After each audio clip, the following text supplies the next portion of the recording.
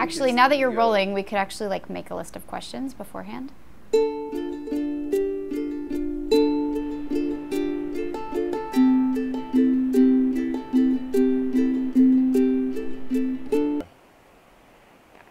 we came up here to Boulder Ridge, and so we're on the flanks of Mount Baker, under the Boulder Glacier, which is up that direction. And there's a bunch of little residual snowfields, like one behind me here. And we came up here to collect snow algae that we can find living on these little patches of snow. Snow algae are photosynthetic microbes that live in the snow. So when you see pink snow, they're usually pink.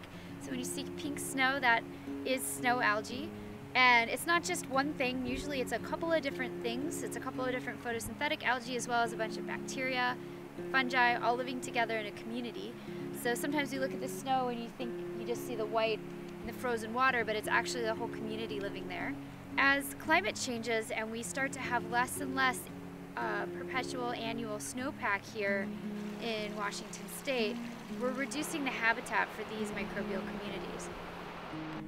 And then there are snow algae found in snowfields across the globe, and I think that these microorganisms in their communities, as they evolve and change to their changing habitat, and that's changing differently in different regions of the world, that we might be able to look at how things are manifesting across the globe and use that as a model for how communities adapt to changing climate.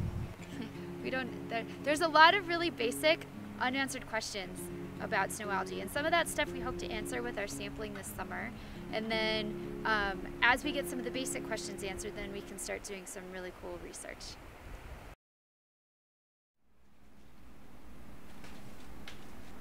Well, I decided to start this project because I think snow algae are super fascinating.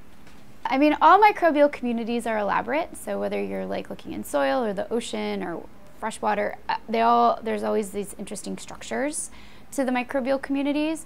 And in fact, snow is probably a little bit more simple than some of them, just because the algae community is pretty simple. It's hard for organisms to adapt to living in such extreme conditions, because the snow in the nighttime is frozen, so it'll actually freeze overnight and then melt during the daytime. So these organisms have to withstand freeze-thaw cycles across a day, and so that's really challenging to adapt to that. So the actual diversity is fairly limited, but there are still multiple trophic levels. So we have the photosynthesizing algae, there's fungi associated with these communities, and then amoeba-like critters, which are small eukaryotes, and then also bacteria, probably viruses too. The diversity of algae is relatively unsurveyed, so people have looked at stuff under the microscope and tried to describe what they see, but the morphology is really simple. Like the shapes and sizes of the cells are not very distinguishing, and so the kind of work that I've been doing over the last 6 years or so in the ocean, but looking at algae and identifying them using DNA sequencing, is really perfect for being able to identify the sort of suites of diversity that we have within these snow algae communities. Nobody's done that before. Where it go?